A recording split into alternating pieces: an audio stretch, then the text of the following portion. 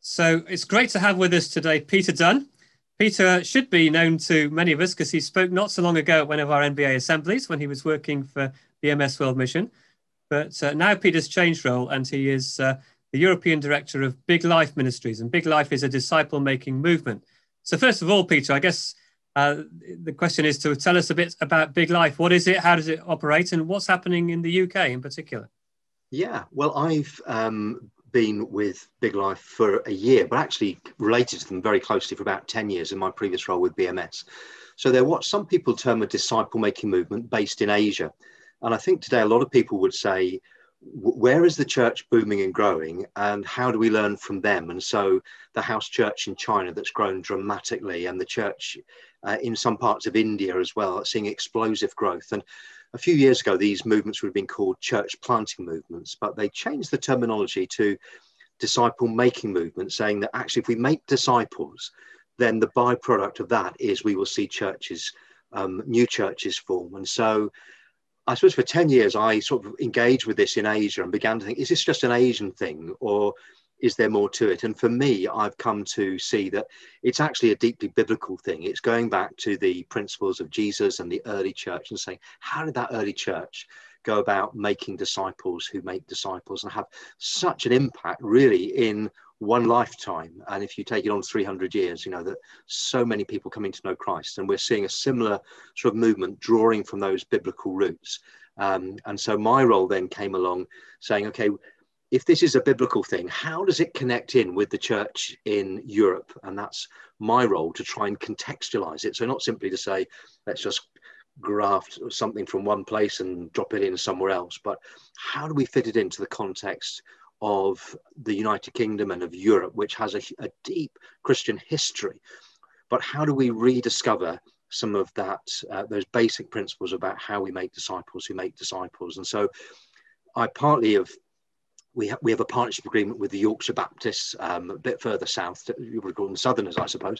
But we've been deliberately working, focusing with them as if you like our Jerusalem, you know, when Jesus promised the Spirit, Jerusalem, Judea, Samaria, the ends of the earth, we would be witnesses. And so Yorkshire's become a bit like my Jerusalem, if you like. So really working closely with YBA, trying to work out in a number of church settings, how do we put these principles into practice? And it's been exciting. We're only a year into it, but already exciting seeing some of the early signs of growth within churches and people coming to faith in Christ.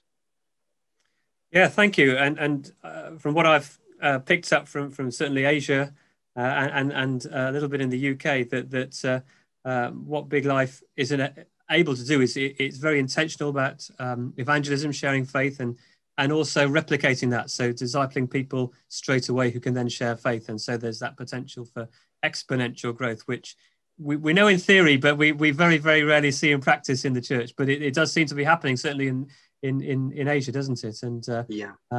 In terms of what you see going on in the UK in these early days, maybe you could tell a story that would just indicate how Big Life is helping in a UK context, what God is doing through it.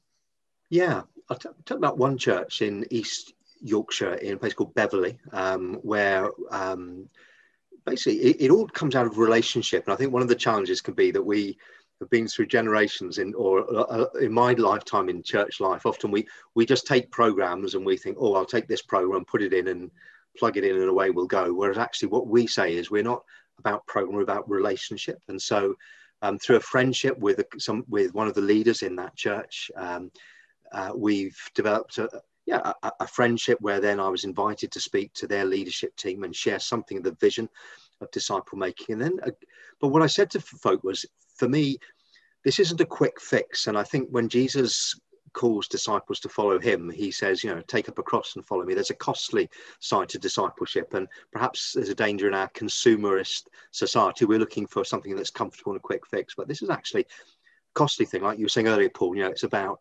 sharing our faith, which actually can be quite a hurdle to get over.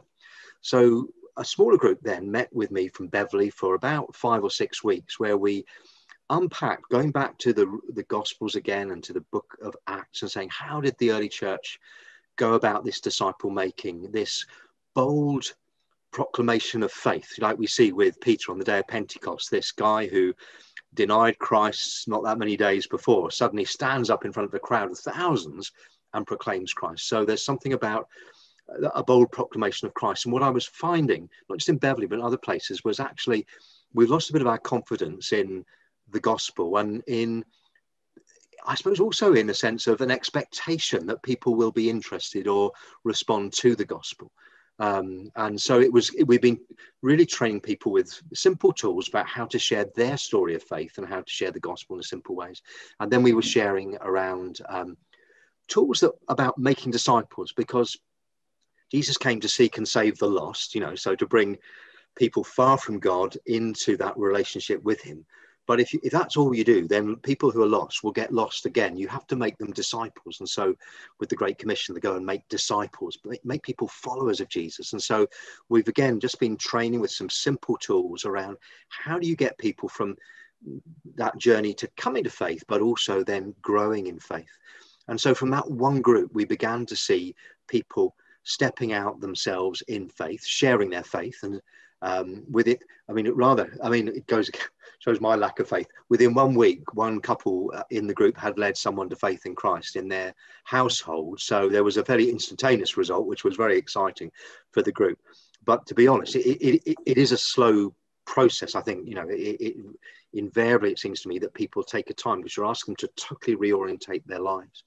And so, but also we saw groups then, people catching this vision for discipleship and then meeting with other people. So there are now probably, quite a number of groups, maybe 10 to 12 groups in Beverley that have spun off from that. So the emphasis on dispersion, rather than let's not just add people to our group, but how do we start new groups that will start new groups and multiply out the way. So Beverley Baptist Church is one example of where we're, again, I want to be honest, we're at the beginnings of this, but just seeing some encouraging signs of growth.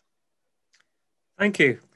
We're talking about disciple making, and I guess we can often in the church assume we understand what we mean when we use the word disciple.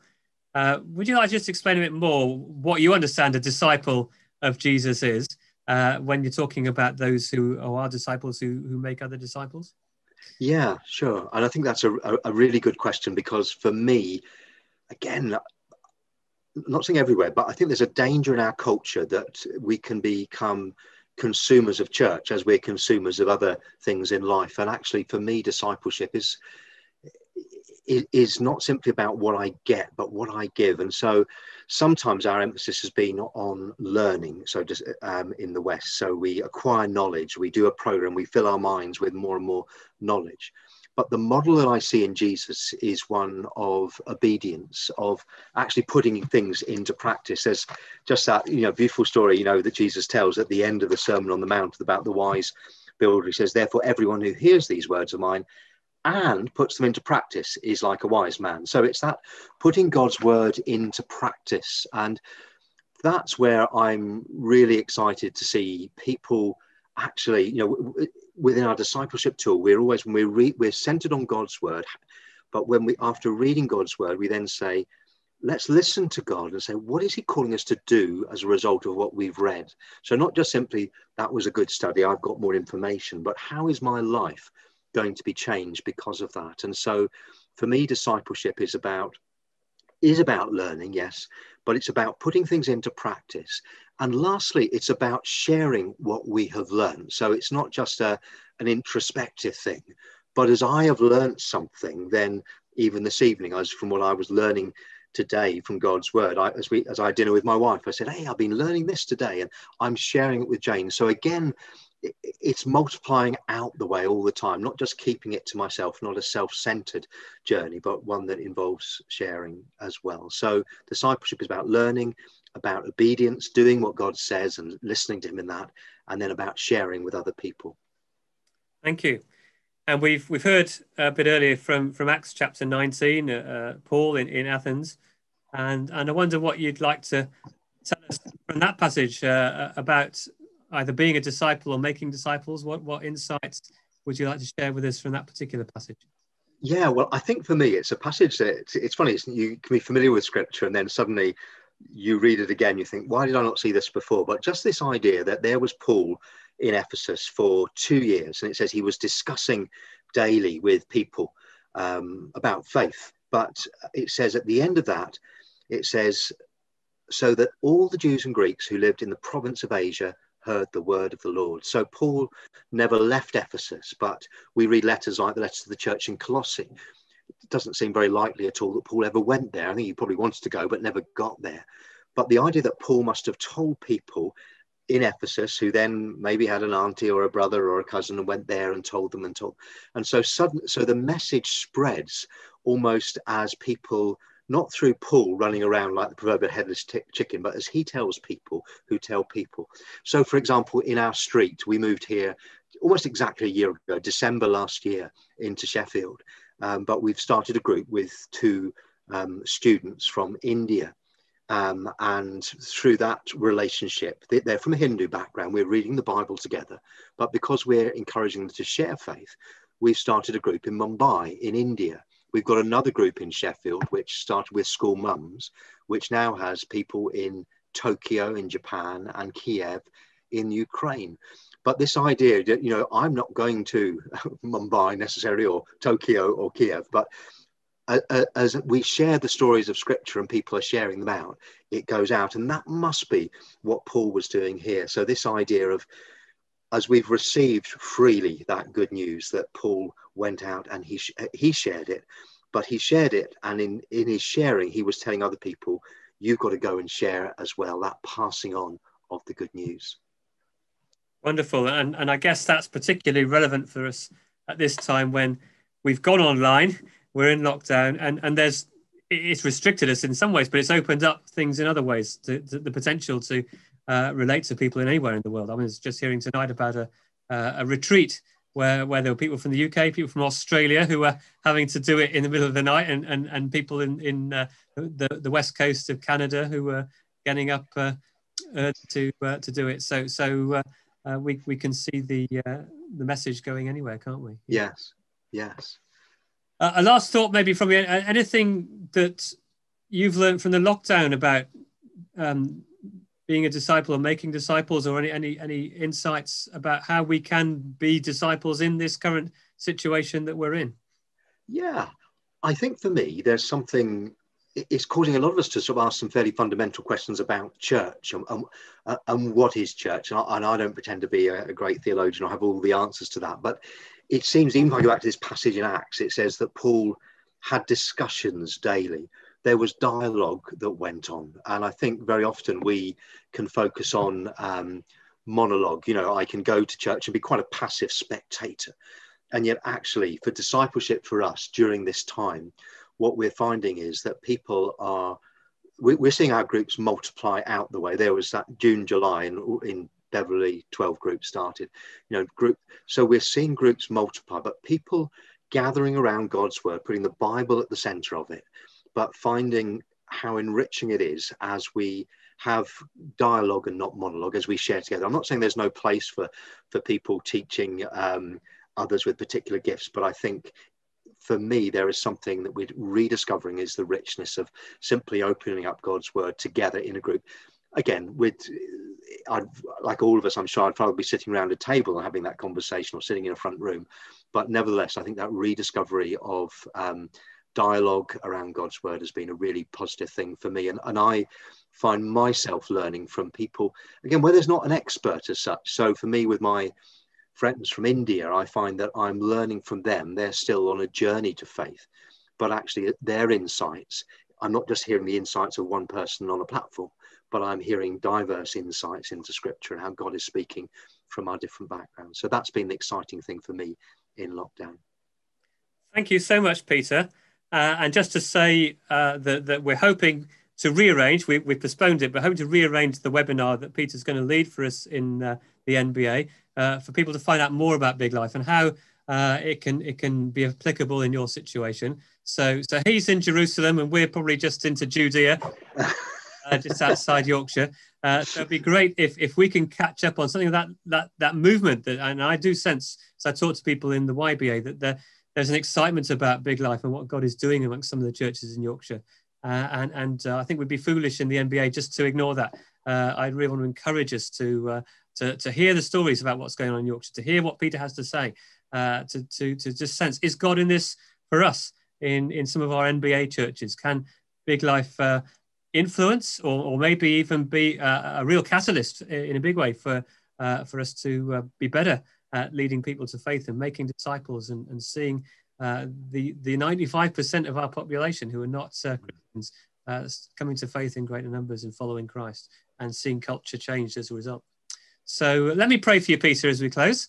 Thank you. And ask God's blessing, protection, guidance on you as you lead this in Europe. Father, we thank you that you've put Peter into Big Life and into Sheffield and the Yorkshire Baptist Association at this time, that you're already working in many churches in the YBA. We thank you for the people who are already coming to faith. Thank you for those families in Sheffield, mums and Indian students, and the people that you've just led to Peter and his wife, and the way that can impact across the world. It's exciting to see, God. And I just sense that others of us, as we're watching this, will sense that spark of interest. Lord, will you cause that to happen, not just for us, but in many other parts of the UK? And will you, Peter's ministry, grow an openness to this way of learning about being a disciple and making disciples. And God, may you bless and prosper the ministry of Peter and prosper and bless the ministry of Big Life for the sake of your kingdom. In the name of Jesus we pray. Amen. Amen. Thank you very much. Pleasure. Thank you very much, Peter.